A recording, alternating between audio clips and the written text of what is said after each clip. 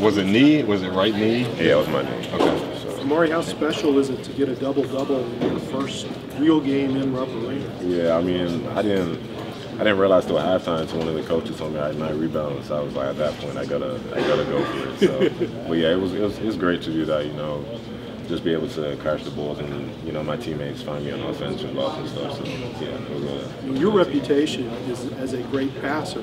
But Brandon had 5 assists tonight. Yeah. What have you seen from him? I mean, that's something we know he's always been able to do. You know, he's been a great passer even throughout the whole summer. So that doesn't surprise none of us.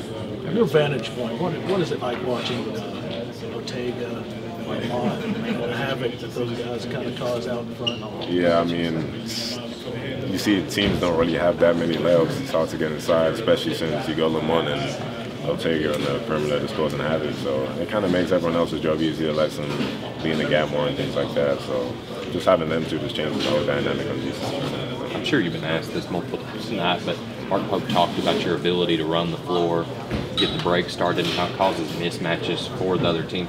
Just how important is that part of your game for this team when you can go ahead and start the break or start the ball up the floor, and your ability to pass within that break as well? Yeah, I mean, we're a fast-paced team. You know, we got fast point guards, Kerr and Lamont. They just push the ball every any given moment. But if I get a rebound and go, the teams ain't really expecting me to go, and it's just easier to find a shooter's kick ahead. Someone's going to be ahead of me, and I know that at any given moment. So just knowing that kind of gives me confidence to just push the ball really. So. Have you always had that kind of freedom to play in transition? Yeah, I would say so, especially at my old school too. That's something I did a lot, and something he noticed when he was recruiting me too. So. When you were picking Kentucky, how much of the factor was that so much of the offense runs through the 5 man? Yeah, I think the Mark Pope offense is something that fits me perfectly. So that's something what really stood out. And yeah, that's one of the reasons. Yeah.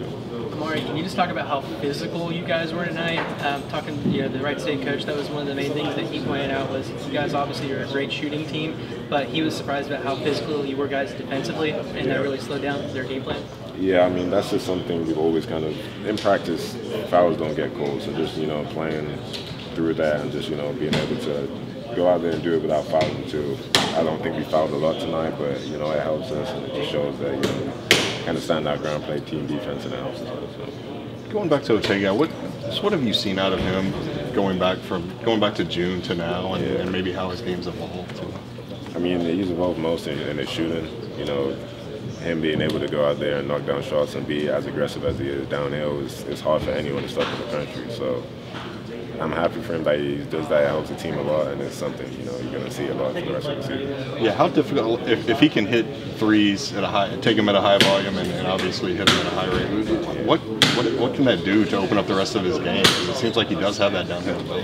That's the thing. It just opens up everything. At that point, there's nothing I feel like he can't do. If he can shoot, go downhill, and he causes havoc on defense. It's a complete all-around player. So we're happy for him, and he helps our team a lot. So. Maury, what was your review of Lamont's missed dunk? He missed a dunk? I don't remember, to be honest, but yeah, I don't remember, to be honest. Thank you. Amari, could you just talk about, how you play? You're a big man, but you pass like a guard. Could you just talk about that? And then, of course, other players have called you like a second guard, like Jackson Robinson called you that previously. That's just something I've always been wanting to do, just find my shooters and just kind of like the unselfishness, especially since how I played in the past and everything and how I grew up playing around. So I feel like that's always helped me and it's going to always help me at any level I play at. So I'll continue to do that. Did he study Amber's game growing up to, be an elite passing big man? Pardon? Did he study anybody's game growing up? I don't think I did really when it came to passing. I feel like it was just having fun and just, when I didn't take basketball as seriously, it's just something I always played around with. So I feel like that's where I learned it from.